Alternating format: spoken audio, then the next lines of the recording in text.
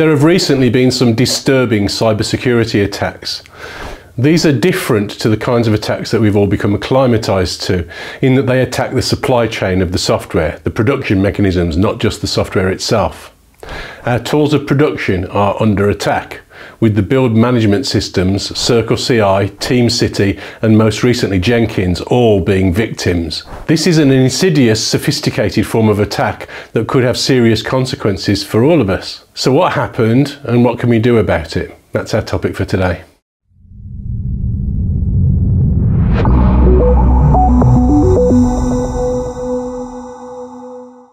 Hi, I'm Dave Farley of Continuous Delivery. Welcome to my channel. Thank you for watching, and if you haven't been here before, please do hit subscribe, and if you enjoy the content today, hit like as well. If you're a bad actor, a hacker, and you want to maximize the impact of your attacks, how could you do that? Well, one way would be to pollute things at source. This would give you, from the perspective of someone trying to do harm, lots of new ways to do bad things. If we can tinker with the means of production of software, it means that we can exploit things in powerful ways. This potential has not gone unnoticed by such bad actors. The appeal of attacks on the supply chain of software production is pretty obvious. Access at this point allows several categories of attack that would be otherwise next to impossible. In particular, opening the potential of compromising the security not just of the organisations building the software, but by polluting the software that's being produced, and so the organisations that represent their customers and users too. So back to our topic, what kinds of things can attackers do by exploiting routes like these into our systems? Well, the first and most obvious way that systems like these can be compromised is really the same as for any other infrastructural exploit. They may provide access to other connected internal systems. Deployment pipelines are often important integration hubs, when you stop and think about it, joining all sorts of other kinds of systems together that are needed to support development, often including access to production systems too, since there has to be some route for deploying our systems into production, particularly if we want to practice continuous delivery. Once attackers have build-time access to the servers that create our software and the ability to deploy and run arbitrary code there, all bets are off really. And this kind of access is really fundamentally in the nature of these kinds of build systems. Their job is to be able to build and deploy new versions of software. And so it's inevitable that they must have that capability. This has been a feature of at least 2 of the continuous delivery infrastructure exploits so far. With this kind of access, bad actors can do almost anything. So one route of attack is to use the privileged access that build servers often have and need as a route to compromising other services. In recent attacks, people's GitHub repositories were looted of credentials to make accessing other parts of the systems in the organization accessible, for example.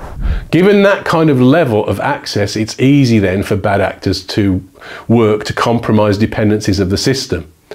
One of the commonest forms of security breach in general is the result of using well-known exploits in common libraries and infrastructure to gain access to systems. In general, one of the security benefits of adopting continuous delivery that it allows us to keep our infrastructure software up to date with security patches because we can change it more easily. This tends to reduce the surface area at least of known security exploits. However, what if your build system is changed to ignore critical security updates and so leave the resulting production systems that it built vulnerable on purpose? Now your deployment pipeline could be generating release candidates which were intentionally insecure and so wide open to attack. Once people have access to the dependencies that your software is built on or with, almost anything is possible, particularly if we can combine that with the next category of exploit, subverting security checks. And then if they have the ability to access the servers that the builds run on, they can access the version control systems that contain our source code and configurations, the repositories and build scripts that manage dependencies of our systems, and the test environments that validate our changes. Then what's to stop them compromising the source of the system that's being built?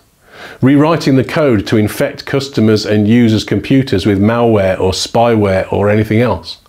Attackers with access to the tools of production could change the software itself to include malicious code and then use the normal, often trusted delivery channels of the software to spread the malware to unsuspecting users, piggybacking their bad software on top of regular trusted software products. Clearly, all this is the stuff of nightmares. So far, CircleCI, JetBrains, TeamCity, and most recently Jenkins have all been compromised. This is a serious issue and a serious attack by sophisticated, allegedly in some cases, state actors. Reports allege that some of these hacks are backed by Russian and North Korean security services. So what can we do?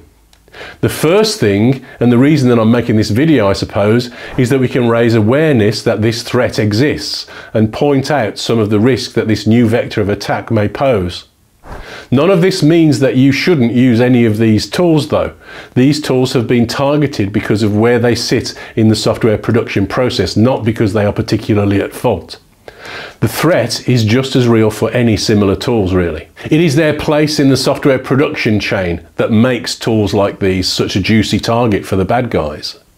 As far as I can tell, the producers of all three of these tools that have been exploited so far have reacted appropriately and are trying to help to get fixes out and are working to keep their users informed. CircleCI is a software as a service product, and so they've already updated their cloud-hosted software to close any loopholes that they're aware of. If you run either Jenkins or TeamCity though, please do make sure that the version that you are using is up to date or recently patched. I've included links to the latest security advice that I can find on these exploits from JetBrains and the Jenkins teams in the description to this video. I think that the important thing here though is to be aware that this risk exists and think about what this means for your software in your context. I am no security expert. I strongly recommend that whatever build management tools that you use for your deployment pipelines, you should read the security advice from the producers and follow it. By default, treat build systems and servers as risky environments and put them behind firewalls and control access as far as you sensibly can. Leave only the ports that are essential to your build systems to do their job open and lock everything else down. Limit access. Keep infrastructure code, including things like Jenkins plugins, up to date and limit and control access, particularly admin access. Don't allow open access to internal repos and build systems. Put access control into place. For Jenkins in particular, their advice is to deny the ability to run code on the controller node. In their words, running builds on the controller node is extremely risky and should be disabled. The risks of these kinds of attack are very real and are being taken very seriously by some pretty serious players around the world. Organisations of all kinds are at potential risk if their software is not up to date. Already there are reports of attacks on energy trade associations, software companies offering software systems for billing, medical devices, customer care, employee monitoring, financial management, marketing and sales, as well as video games and hosting and IT companies, both large and small. So no one is really immune here. We're all potential targets. So please do think about your exposure to attacks like these. And if you're using one of these three products that I've mentioned, please do check which versions you are running and check back with them for their latest advice. Get them up to date, and if you're using something else, do check the advice from those suppliers too. Thank you for watching. Thank you.